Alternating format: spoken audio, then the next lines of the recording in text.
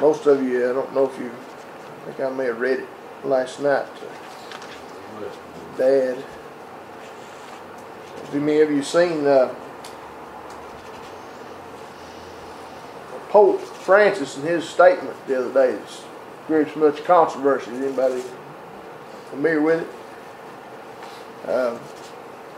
You and I don't believe the Pope is no different than either one of us, but millions of people around the world, the Pope, his official title is called Vicar Christ, which is Latin for substitute.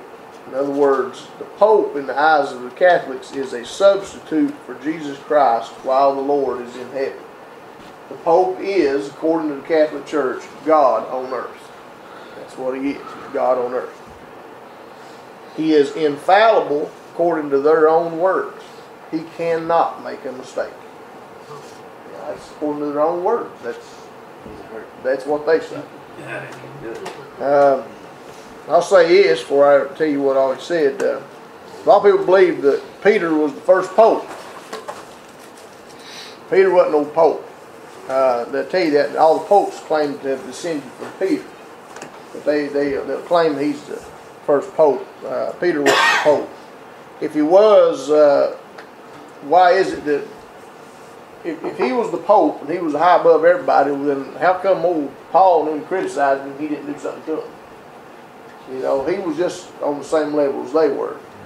And then Peter, even in one place, instructed people to not kneel down and worship him, to stand up. Now the Pope would let you do that. He'd let you fall down and do that.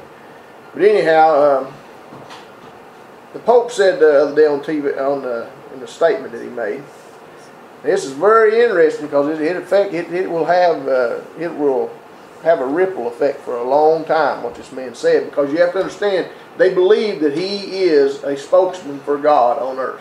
Okay? Whatever he says, if yesterday abortion was wrong, if the Pope come along tomorrow and said abortion's okay, then it's okay. Well, the Bible says, and the Pope said yesterday that, the other day, I put it this way. First of all, hell ain't real. There ain't no hell.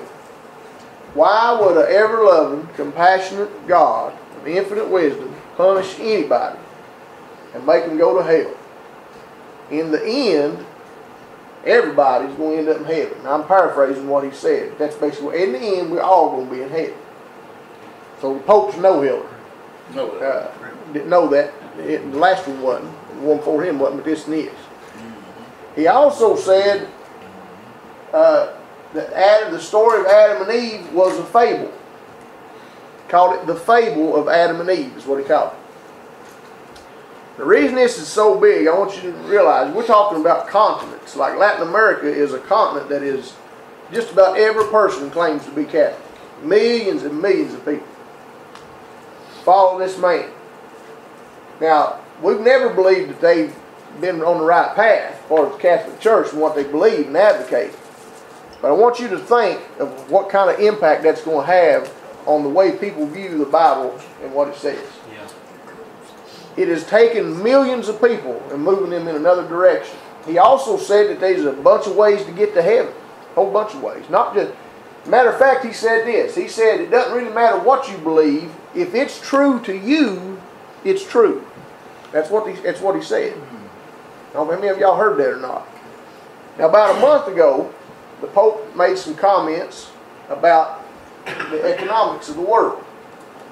And what he said about the economics of the world has writers and people all over talking about it. They call him a Marxist, is what they're calling him. And what he said was Marxism. It was full-blown Marxism. Now, he was concerned the economics of the world and stuff. And so he got some ridicule for that. People said the Pope was a Marxist. They said, well, no, he ain't a Marxist. And then he comes along and he makes this statement here the other day. Now let me explain how this is all connected.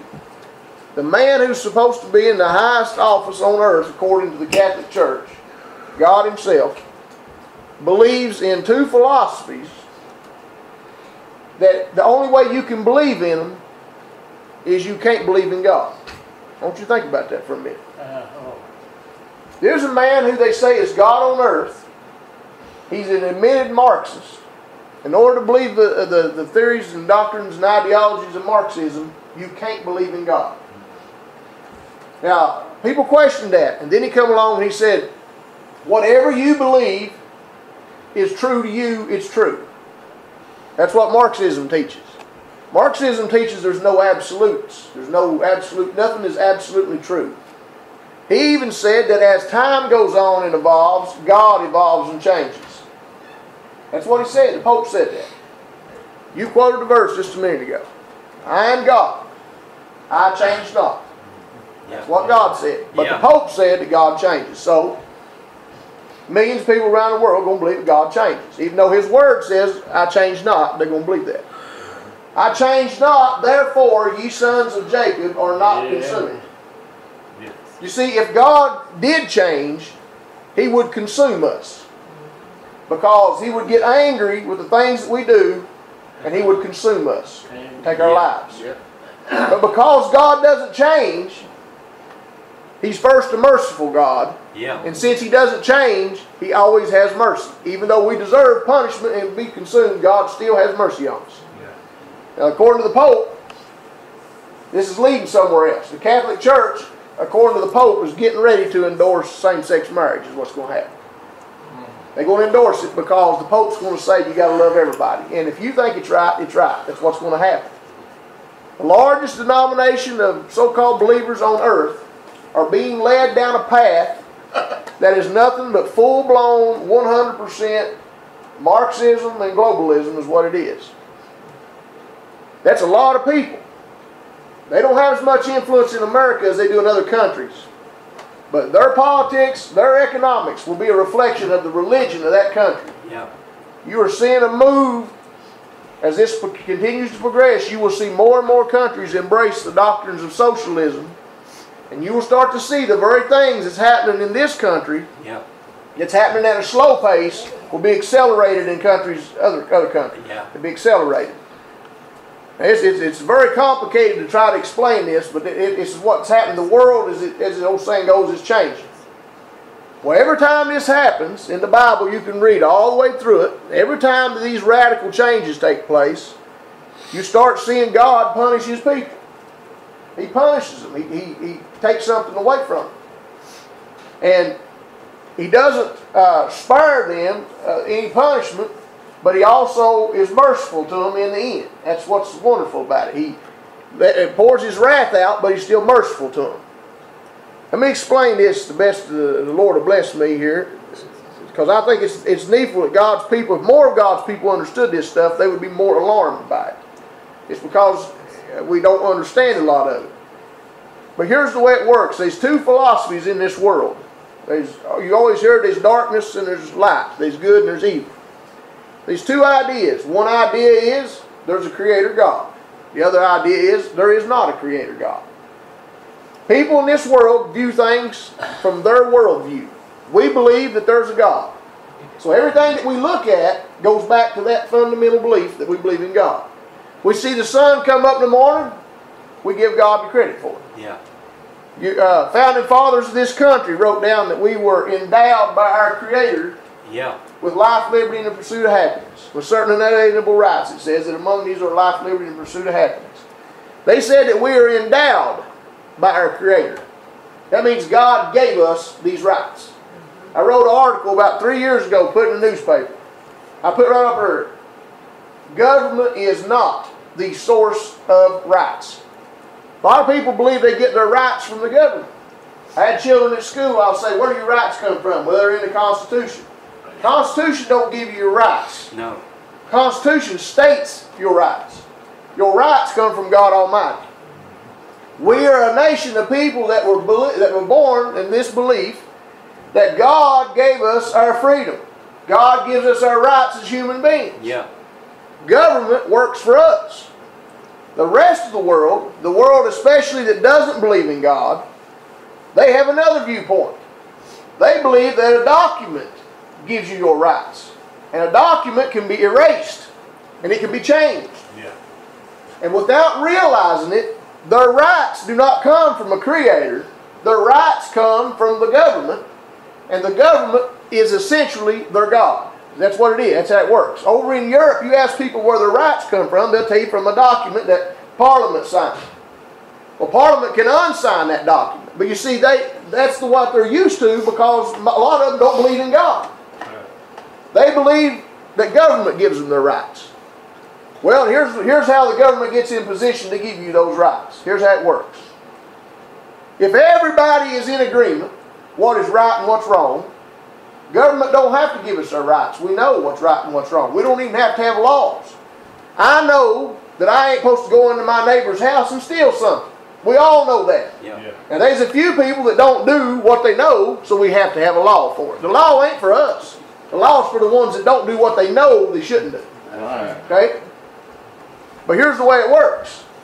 We know this. Where do we get it? How do we know this? How do we know to treat one another good? We're raised up in it. It comes from this. Yeah. You're raised in it. My family, my grandparents, my great-grandparents, they all had a belief in something that told them what was right and wrong. It come from this book. Well, if there is no right and wrong, like the Pope said, if what you say is right, and what you say is right, and what you say is right, then there is confusion. Yeah. Does that make sense? There's confusion. But when we're all in agreement, there's no confusion. But when there is confusion, and that's exactly what these people want. They want confusion. They want you to say, well, I believe that same-sex marriages are fine. I believe it's okay to have an abortion. I believe it's okay to steal from my neighbor if he's got more than I've got. See, they want everybody to have a different opinion. Yeah. When there's a different opinion, there is confusion. Yeah. And when there is confusion, somebody has to come in and calm the situation down. And the somebody that comes in and calms the situation down is the almighty government. That's who it is. This is by design. The things that you see happening, you see the things that you hear the Pope saying. He's not just promoting his religious philosophy. He's promoting a political and economic philosophy. He is telling everybody in the world that whatever you believe, as long as it feels good to you, it's okay. Well, that's the religion of the day. That's not the religion of God. No. Because you can read in the Bible. If you don't believe me, pick up your book and start reading. Read the book of Jeremiah. Read the book of Lamentations and read and see what it says. This is what the Lord says over here in some of these places. You see where these people have done all these things, God's people. And every time that they started turning inwardly to their self, every time that they started trusting in their self, God punished those people. He turned them over to a reprobate mind, and He let them suffer just to show them how much power He had. And when He got them down to the point to where they was on begging ground, asking for deliverance, that's when God was merciful and picked them back up. The Pope said that God changes. God said He doesn't. Therefore, you sons of Jacob are not consumed. God will let you get right down as low as you can get just to show you, not just as a person, but as a nation also, how far you can get without God. Okay? That's where we're headed. And we're not headed slowly tumbling. We're on a death spiral downhill at about 150 miles an hour right now is what we're doing. And the rest of the world's are going a whole lot faster than we are. Over here in the book of Jeremiah, this is what happened. This is what the writer, the prophet, wrote this. This, the word of the Lord came unto him and spoke to him and told him these things. And he writes this, the prophet does, and he is telling the nation Israel what is about to happen to them. God's chosen people. Now, I've quoted this verse many times, and there's a bunch of other examples in here. But this is what he says. He says, for my people have committed two evils. They have forsaken me, the fountain of living waters, and hewed them out cisterns, broken cisterns, that can hold no water. He says, my people, God's people. You see, God's got a people of every nation, kindred, and tongue. He said, my people have committed two evils. They've done two things here. Number one, they have forsaken me, the fountain of living waters. That's what they've done. They have forsaken God. Today, thus saith the Lord, the Bible, there is no room for it. There is absolutely no room for it in this world. You saw it about 2, 3, 4 weeks ago when that Robertson man quoted the Bible, and he even prefaced it by saying, I don't hate anybody. I don't hate anybody, ain't placing judgment, but God's Word says this. There's no room for that in this world today. Right. Back when I was growing up, people would have feared and trembled at that. Yeah. Before that, people would have feared and trembled. Yeah. They reverenced the Word of God. Yeah. We're living in a place today where they do not reverence that because they are being told from the left, from the far left, being told all the time, consistently, that whatever you think feels good is all right with us. Yeah. Whatever you think is okay is okay. You're your own little God. That's what they're telling you. Did you know that? They're saying you're your own little God. That's exactly what the Pope just told millions of people the other day. Whatever you think feels good is okay. We don't need to judge people. Don't you think it's interesting that the people that quote the Bible the most are the people that know absolutely nothing about it? You'll say, the Bible says this, and then you'll have millions of them come in and say, what kind of Christian are you? You're judging somebody. Yeah. Let me tell you, the Bible tells us not to judge lest you be judged. But it also instructs us to be fruit inspectors. Yeah. It tells us that you will know them by the fruits that they bear. Yeah. And if you see an apple, you'll know it's an apple. Yeah. And if you see a rotten fruit, you're going to know it's rotten fruit. That's right. And let me tell you what the Lord did. When they came there, when John the Baptist was baptizing them, and they came to where he was at, John the Baptist did some fruit inspecting, and he said, ye generation of vipers, who have warned you to flee from the wrath to come. Something was coming, and them people knew it. They knew that something was coming upon them. Yeah. The wrath of God was getting ready to be poured out upon Israel. Yeah. It was getting ready, and they came out to see what they could do to get away from it. Amen. But you see, they were the reason that it was coming in the first place. It was their fault. They're the ones that turned their back on God. Right. Says here, you have forsaken me, the fountain of living water. Yeah. We're talking about living water. He says, and this is what they done. You have hewed them out cisterns, broken cisterns that can hold no water. He says, you dug a cistern out beside your house. Sometimes they'll dig a cistern out in the west, and the water will come off the roof and settle in it, and it'll sit there. Yeah. Back in the old day, you used to take a barrel out to the corner of the house, let the rainwater fall in it, and dip it out in the garden and the flares. Yeah. Well, that water ain't good to drink after it sits there a while. No. The Lord says, you had living water. You had water flowing from a fountain. Now, flowing water is clean water. Yeah. Water that flows is being refreshed. Yeah. He said, you had living water flowing from a fountain, and that wasn't good enough for you. You had to go out here and dig a cistern to catch water running off the roof of your house that's going to sit there and it's going to get stagnant.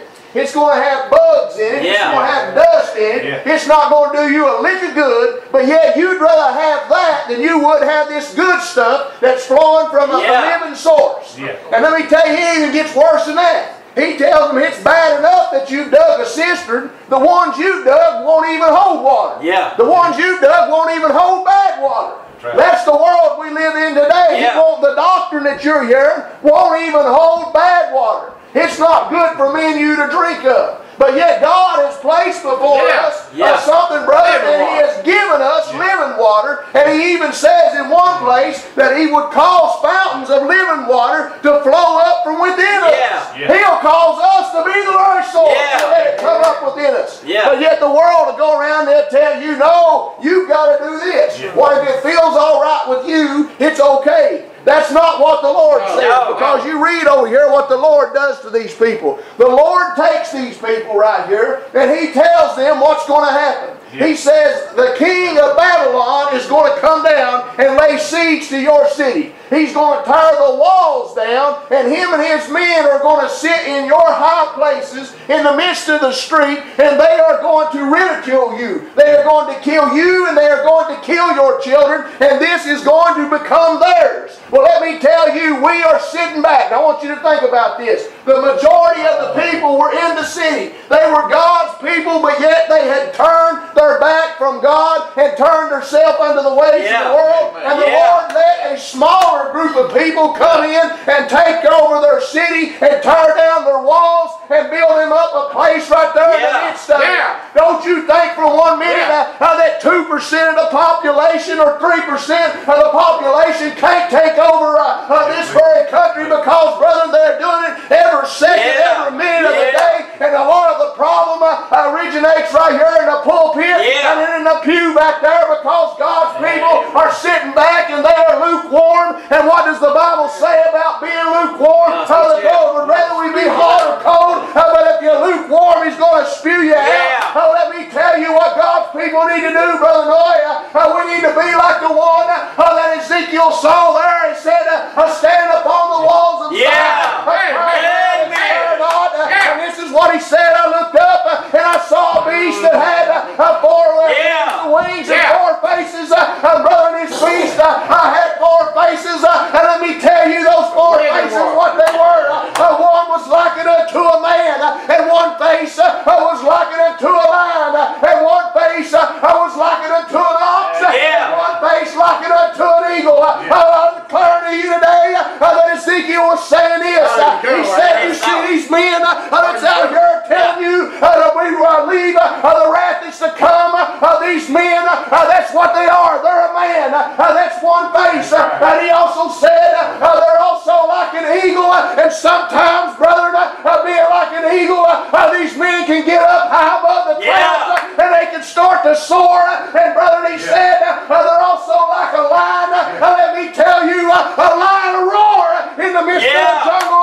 We need to roar. Carry us up on the wings, brother. And I declare to you, he said, they're also like an ox. What does an ox do? They'll yoke them together and they'll get down on their knees and they'll start to pull them on. It's time for God's people to get down on their knees and start carrying the load. Be equally yoked together and bear the burden. The Lord is yoked with us. He's given us a mouth. Let us roar. And He'll bless us to sail high above the clouds. He'll bless us to be able to shout from the walls of Zion and tell the world. The world may not have it, but brother, you have to stand up. These people didn't stand up and God took something from them. Read over here. It goes over in the book of Jeremiah. This is what the Lord said. It says, which has said, and they came in and possessed it. Talking about the city. Let me go back before this and read this. Which has set signs and wonders in the land of Egypt, even unto this day, and in Israel, and among other men, and hast made thee a name as at this day. God's people have a name. The kingdom of God has a name all over this earth. And that name is starting to get trampled on and trampled on and trampled on, worse and worse. He said, I have brought forth thy people Israel out of the land of Egypt with signs and with wonders, with a strong hand and with a stretched out arm and with great terror.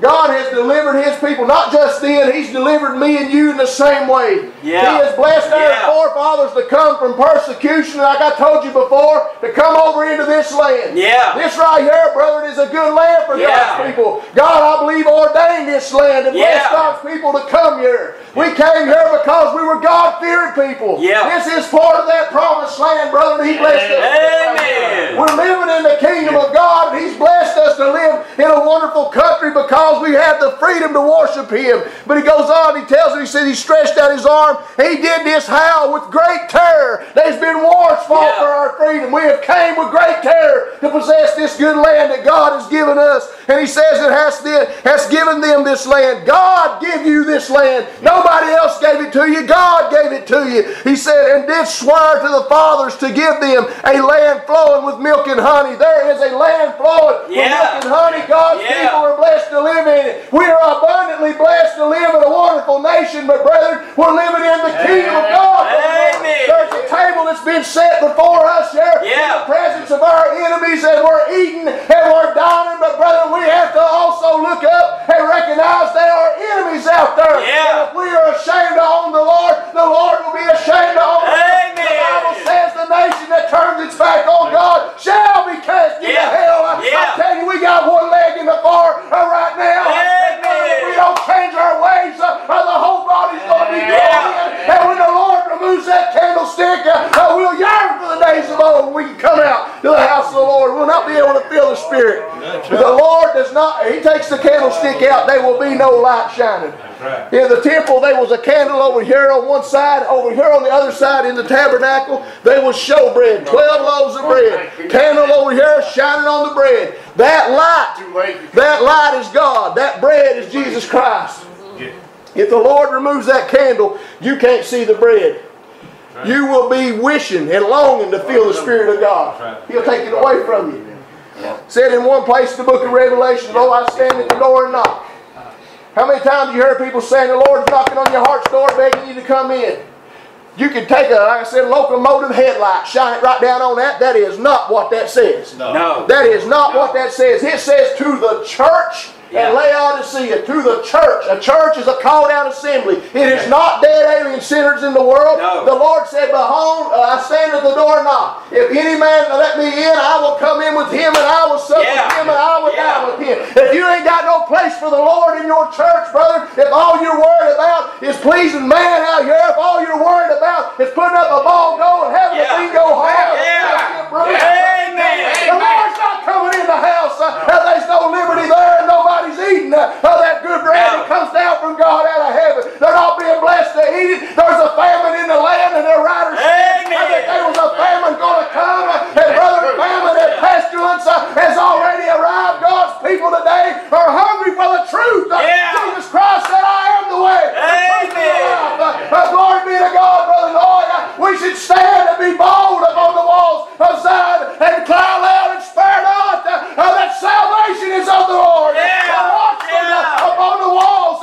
Don't be ashamed to cry loud and say, "Thus saith the Lord." I will not tolerate it. I will not stand for it if the Lord himself does not approve of it. Amen. Look over here and says this. He says, "And they came in," talking about this is the people. This is what God did. Remember I told you a minute ago, Jeremiah told them what was going to happen?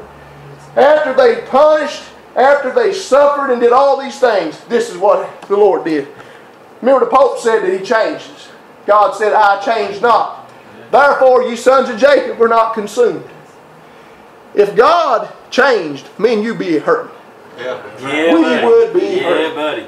But David said his mercy endureth forever. What David said. After they suffered, transgressed the law of God, did all those things. Nebuchadnezzar came in, tore down their walls. Nebuchadnezzar and his men sat in the midst of the city in the high places, declared that they were God of that city, killed the women and the children, persecuted them, took them into captivity. And this is what God did. God says, "Remember when I took you out of bondage in Egypt and led you up into the good land? And they came in and possessed it, but they obeyed not thy voice, neither walked in thy law. They have done nothing of all that thou commandest them to do. Therefore thou hast caused all this evil to come upon them." Said right there, God will cause evil to come. Oh, the Lord wouldn't do that. That's what people will tell you. I'll tell you, God won't do that. God is a Santa Claus. Did y'all not know that? He's Santa Claus. He wants to give everybody presents. He loves everybody. He loves everything everybody does. That's the doctrine of the devil. That's the doctrine of the devil is what that is. It says here, God caused this evil to come upon them people. You read over here in the book of Mark, the 13th chapter, and Matthew 24th chapter, and the Lord looks at the apostles, and they're standing there upon the city after he gets done speaking up on the Mount of Olives, and he looks at them and they say, "Lord, what mean you by this?" He said, "See these stones? See these buildings that you see around here?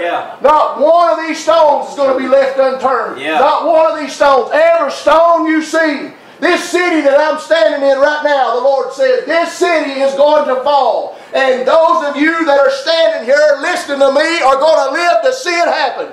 You're going to see it happen. 40 years after the Lord went to the cross, the city went back to heaven. 40 years later, the wrath of God was poured about on that city, and God took that city away from those people. He took it away from them, and he says over here in his word, that was the old Jerusalem. He took that city away from those people, and you read what John the writer said. The Lord come said he looked up and beheld and saw a new Jerusalem come down from God out of heaven. That old Jerusalem was destroyed because God's people were vengeful. They did not obey the word of God. And let me tell you, God can take this one away. Amen. This same New Jerusalem that come down, God can take it away from us.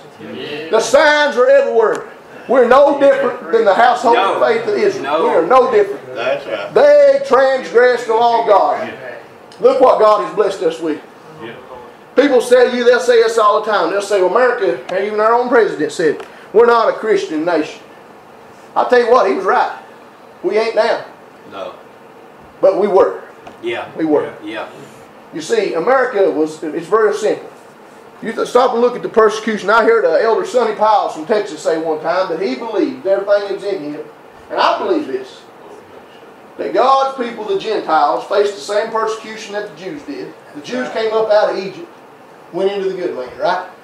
The Gentiles faced persecution in Europe during the Reformation. You heard the Inquisition where they hung people and everything. They had to go somewhere. Columbus finds this new world over here. And guess where all of them end up going? Boy, it was a land that had everything, didn't it? Abundance. How wonderfully blessed were we as a nation. Yeah. Wonderfully blessed. Yeah. You know, Congress, this is something that people don't know. People tell you today, you can't have a Bible. Oh, you can't have a Bible in school. I got one that sits on my desk. I'll even get it out sometimes and read something out of it. Yeah, I'm dangerous. I'll read something out of it. You know who? You know the first Bible that was ever printed in the United States? You know who had it printed? Congress. Congress took up money from taxes. They commissioned that thousands of Bibles be made. And guess what the reason was? So that they could be used as a textbook in our schools. That was our own Congress that said that. And then people will tell you, oh no, you can't do that. It's about 2 to 10% that tells us that we can't do that. That's right. The other 90% we sit on the hands. As I said the other day at church, we sit on the stool and do nothing is what we do. Yeah. We sit there. Just like the nation of Israel, we sit there and we just roll in the benefits. We don't do nothing. The Lord says that He ordained us unto good works that we should walk therein. Yeah. Amen. Yeah. See, good works. Yeah. There's something for me and you to do. Yeah. We are spoiled. We're spoiled. Amen. Yeah, When you look and you see, I often wonder why maybe there ain't as many people here. We're caught up in the things of the world. But is it possible that we ain't getting out of it what they used to get out of it? Yep. Because we don't put into it what they used to put into it? Yeah. That's Maybe, right. is that why? That's Yeah. right. Maybe that's why. Yeah. Maybe that's why. Maybe we don't put the effort into it that they did. That's why they got more out of it. Yeah. So they were being blessed in the kingdom, weren't they? Yeah. We're the same way. We're no different. Read over sometimes, and I'll read this to you now. Take my seat. Ezekiel said there was 4. This image, this beast here had 4 faces. I don't know. I can't understand. It said it turned and it turned not. I don't understand what he means by that. But there was 4 faces upon this. I believe he's talking about preachers. I believe he's talking about God's children. He said their faces, and their wings were stretched up mighty and great. One was like a lion, one was like an ox, one was like an eagle, and one was like a man. You'll see a preacher, he's a man. That's the face of a man. That's what a preacher is. He's just a man. Sometimes, when he is blessed to stand in the Word, he roars like a lion, don't he? Yeah. Sometimes, when he's blessed in the Spirit, he can soar like an eagle. That's right. It ain't no different for you all either. It's the same way. Yep. You can cry loud too and spare not, and you can be blessed to roar like a lion. And what will happen? You will soar like an eagle. Okay, all of them faces had wings. I thought that was amazing. All of them had wings. But it said one of the faces was like an ox. Yeah. And you ever seen, some of you, I ain't never seen it other than on TV and pictures, but 2 old ox, they'll put them together, yoke them together. Now if they're pulling a load, buddy, they'll get right down on them front knees and they'll lean as hard as they can, pull that stuff forward. Yeah. Yeah. Well, God's people get down on their knees together. Something's going to happen. Something's going to move. Yeah. Something's going to move is what's going to happen. It's no different for me and you. We can be the same people. But if we're not, we're going to end up being the same people. We're going to suffer. Because God's going to bring this suffering on us. When the Lord told him in the 24th chapter of the book of Matthew, He tells them that He's going to come in judgment. People read the 24th chapter of the book of Matthew and they'll read the 13th chapter of the book of Mark. They'll tell you all that's about the end of the world. No. Some of it is, but all of it ain't. So the Lord's going to come. You ever heard the word, there'll be one grinding at the wheel, one will be taken. There'll be one here and one will be taken. Yep. That's that rapture, where everybody's going to disappear, they say. You know, that ain't what that is.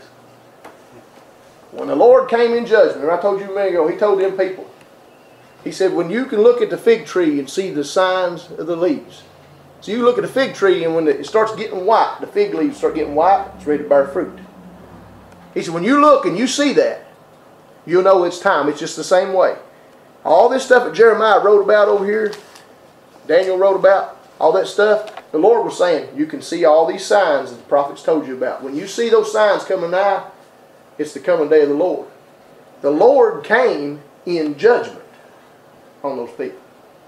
People tell you he came. Some people believe the Lord came back that day. 70 AD. They believe the Lord done came back already. Some people actually believe that. They believe that's, I forget what they call those people, but they believe that the Lord's already come back. They believe he came back on 70 AD when Israel was destroyed over there. The Lord didn't come back that way. He came in judgment upon them people. He told them he was going to come in judgment upon them. And he did. He said there'll be some standing here that will see that this generation shall not pass until these things happen. He told them, you're not going to die. This is going to happen. I'm going home, but this is going to happen. And it came in judgment. And he took it away from them. And what the Bible says, it says the Lord is going to take the kingdom away from them and give it to a nation bringing forth the fruits thereof.